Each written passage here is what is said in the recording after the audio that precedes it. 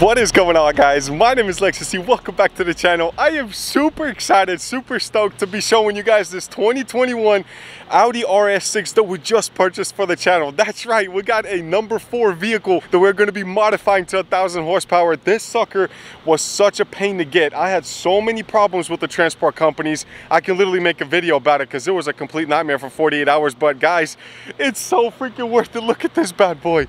This is the most beautiful Nardo gray Audi color in my personal opinion. I had an RS7, now we got this bad boy right here sitting on 22-inch factory wheels. Every freaking angle of this car is unfreaking believable. Like I can't stop smiling, honestly. And I'll tell you why, because I literally just drove it for a few minutes.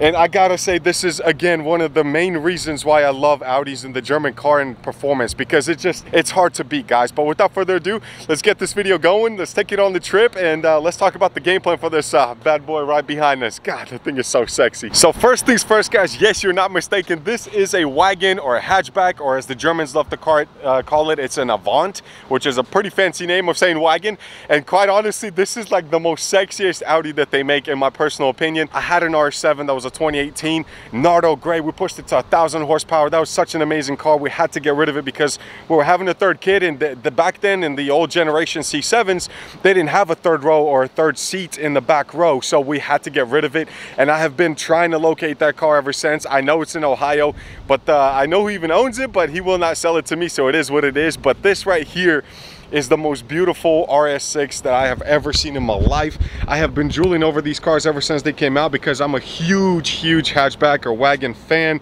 And quite honestly, when I bought this car, and it literally just got dropped off in 15 minutes ago, I was like, man, dude, I'm a little worried, because I know sometimes wagons can be really big, especially like E63s, where they do really come out farther out there. But this one has that sleek, unique design in the back. And as soon as I seen it, I was like, this is the perfect car, guys. Just driving it a little bit, and of course we're going to get on the road. I'm going to go over everything.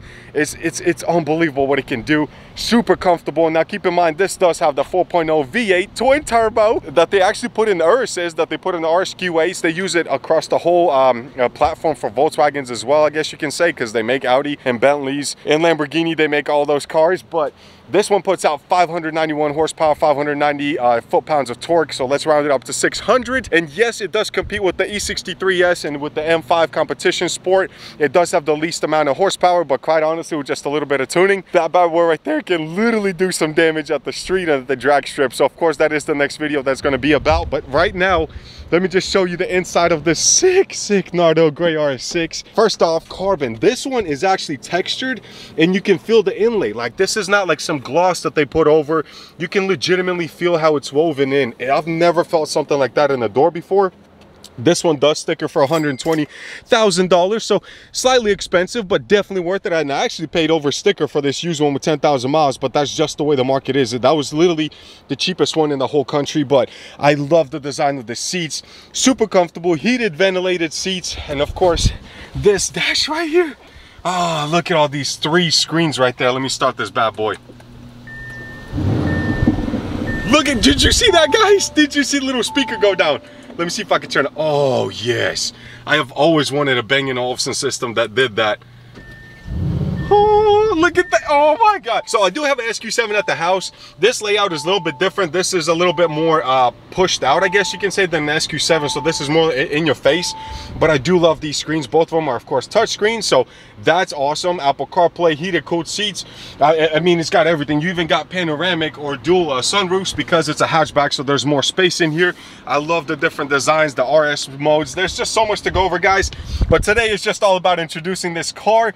We'll do a whole like a review of the vehicle later. There's not many of these out there, guys, and it's so sick, man. Oh my God, drop a like for the RS6 boys, or for the wagon boys. Honestly, I have to sit in the back. Let me see how much space is in this thing. Oh yeah, dude, I mean, I got the seat pushed all the way back and I'm still good. Look at that. What? Oh, I got my own sunroof. Now, the roof racks came with the car, so of course you can see them there. If anybody wants them, hit me up. I'm not really a roof rack guy. I'm not gonna be putting a ski box on there or anything like that. So yeah, if you want it, I'll give it to you. Let's check out the storage space as well. So the main reason, another good reason why I got it, and I had to talk my wife into it, is because to get the hatchback, is because, well, if I'm going down to South Carolina to get E85, In the RS7, it's a lot more slanted, so I would not be able to fit all the cans in here, but with this space and with this mat right there, this covers everything, so they can't even see all the goods I'm driving with. I can fit a lot of cans in here, 5-gallon cans with the 85, so that's going to help quite a bit, guys. Let me rev it for you. You got to hear this bad boy. Keep in mind, it's completely stock, and it probably has a rev limiter, like a 3,000 or something,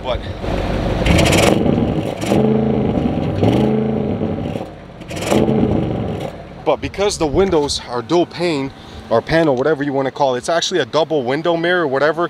It's so thick that you can't hear any sound from the outside, so that's pretty cool. When you're sitting in here and driving, you don't hear anything, but you do want to hear that exhaust, and we are going to be working on that. Parts are of course already on the way. They were on the way before I even bought this thing. So let's jump in the car, let's take it for a spin, guys.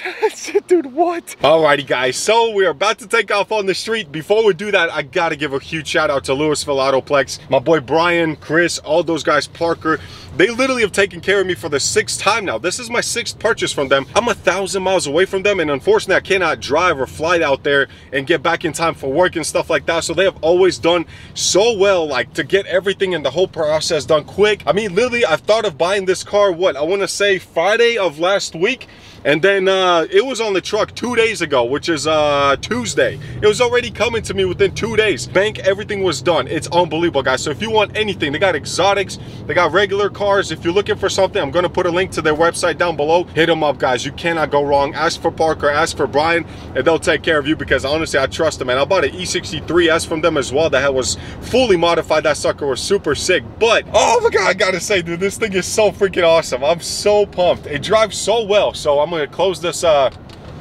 sunroof, of course, the fancy sunroof that it has. And I gotta talk about one thing though, like, this thing, it does not feel like a big car. Usually a wagon or something kind of like, you know, as a crossover, feels like it's just heavy, it's hard to drive. Yes, this thing weighs 5,000 pounds, but you do not feel it. Like, it's so responsive with the steering wheel. I don't know, man, I freaking love it. I think it's because the massive 285-inch wheels and 285 size tires and the 22-inch wheels all around. I think it's a full square setup. It just feels so freaking planted. I love it. The power output is insane. I've always loved the gauges on this thing. Now, like I said, it is quiet in here. So right now I'm in manual mode, right? I'm downshifting. I'm already in 4th gear out of 8 gears, and you can't even hear it. I'm at, let's see, 3rd gear, 3,000 RPM, 2nd gear at 5,000, right? Any other car, it would be screaming right now, but not in this thing. Now watch.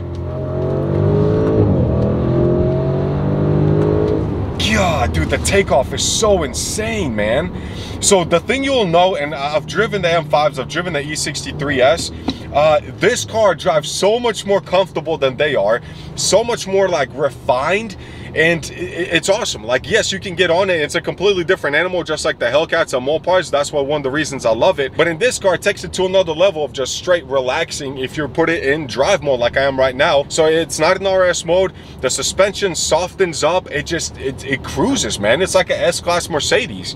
That's what I love about Audis. And why I'm so happy about these cars is the fact that, first off, 0 to 60 in literally, well, they say 3.5 seconds, but every journal and every website that has done tests on this car hit 3.1 to 3.0 seconds in 0 to 60. Stock tires, everything like it comes from factory. So this thing has so much potential. And the other reason why I really love my Audis and why I'm excited to be another one, and that my wife finally agreed to let me get one, is the fact that, in my opinion, and you got to drive all these cars to understand where I'm coming from, is that they feel so freaking balanced. Like, the way they respond, like, it's the perfect amount of power from factory and comfort, and the steering and suspension, everything is so refined and done right that you literally can't go wrong with this car. Like, it feels so good. Like, it feels wide and like spacious and open. I mean, I'm freaking relaxing with cooled seats and ventilated seats going on right now, but if I step on the gas pedal, this sucker will literally take off. Unfortunately, I can't do it right now because there's a dump truck in front of me, and I just got this car, so I ain't trying to wreck it yet, or ever, but this thing is going to be at the track literally by the end of today, so that will be the next video. I literally cannot talk enough praise about Audis and performance and everything that they do. Let's give this thing a little bit of juice. Stomped it in. Woo! God, dude. something about the way the pedal feels on the foot in the Audi too. I don't know. You gotta sense it for yourself to know what I'm talking about. We're coming up to a red light right now, so I am going to stomp on it. I don't know about launch control yet, so I'm gonna have to read up and learn all that before we go to the track tonight. I remember the farting noise in the Audis. That's something that can be tuned out as well. And of course, at the end of this video, we're gonna talk about the whole plan for the car. But I love the crackles. I remember that in the RS7s. That was a big thing when you downshift. It was just like whoop, pop, pop, pop. Like it was just whoo, whoo. You gotta rock it. Oh, here we go. And I swear it feels like it's spinning, man. Could have swore that sucker spun off the line. It's so like gradual. Then it's like no, oh, too late. You can't let off. Like it's full speed, man. Oh, another cool thing about the Audis, it has rear wheel steering, just like my SQ7 did. So like I said, if you want to hear the nightmare for the last 48 hours I went through to get this thing to me, I can tell you. But they did damage one of the wheels as well while they were loading, because, well, it has rear steering. So it's a long story, guys. If you want to see it, comment down below, and of course I'll talk about all the headache that went through it. The worst experience I ever had of not purchasing the vehicle, but having it transported. And I found the transporter, so I can't really blame nobody for that. But I love it, man. I can imagine this at the track, being a wagon, literally popping wheelies, man. Like imagine 1,000 horsepower and we're just ripping it off the street, like off the line, doing like 130, 60 foot. I would love to get this thing in like in the 9s and a quarter. So as being as heavy as it is, it definitely has potential. All German cars really do. So let's park it, guys, and well, let's talk about the full potential and the game plan for this car. All right, so we made it to the house, guys. This is the SQ7 I was telling you about, that literally has the same exact options as this one does. Same headlights, which is super awesome. Of course, massage seats, heated cooled seats, rear steering. So let's back it all the way into the garage and let me show you one more awesome feature and why I truly enjoy and love the Audi. So let's go ahead and slowly creep this bad boy in. And with rear steering, it's so easy to maneuver around things, especially tight spots like we're driving in now. God, she does have a fat booty though, I'm not gonna lie. She is thick. All right, so in order for this next magic trick to happen, let's go ahead and close the garage. So wait for it, guys, wait for it as it gets dark inside the vehicle. And of course, when the headlights come on, oh my God, look at the lighting, guys. It's the two-tone lighting. You can absolutely set whatever colors you want in here. There's so many different options. So you got the red on here. I love how the Quattro lights up as well. That is so freaking sick, man. I gotta say, this is so amazing. Like, I love this car so much. So let's go ahead and why is this car off? Turn it back on.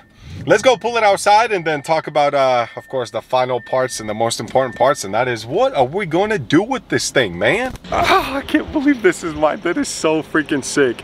I love this car so much. I'm a huge wagon guy, I really am. So what is the plan with this one? First and foremost, exhaust. 100% getting exhaust done. Of course, we're gonna make this thing rowdy. It's gonna backfire. We're gonna get a tune through DS1 like we did last time. We're gonna get an intake system, which there's only one out there, and it's a carbon fiber one. It is quite up there in price, but it's definitely worth it. And of course, we're gonna get fuel pumps, E85. My goal for this RS6 wagon Avant, as they say it, is to get it to 1,000 horsepower, if not more. We're gonna max this bad boy out as much as possible because I truly love this car. Ladies and gentlemen, this thing right there, look at this. There is no bad angle on that car whatsoever, guys. So I'm super excited to bring you a lot of content. It's going to be super amazing. So now we've got 4 cars that we're building. The F-150 truck, I promise you, is almost done, guys. I have been annoying John at MXA literally every week about that truck, and it's literally just a parts situation. It's just hard to get parts. But if you love what you're seeing, guys, please, I ask you that you click that like button, comment down below, because it does help the algorithm for our small little channel to explode. That would be amazing, guys. That way more people can see this crazy content as we dump a lot of money into these cars that we usually can't get back. But on the RS6, I will happily dump as much as it takes to make this bad boy go in the 9 seconds and a quarter mile. So thank you guys so much for watching. Enjoy your lives, enjoy your cars, and I will see you next time. Peace.